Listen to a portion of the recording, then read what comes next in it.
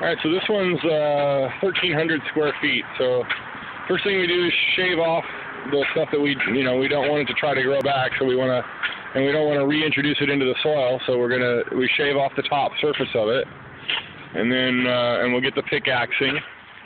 But basically this is what it looks like before.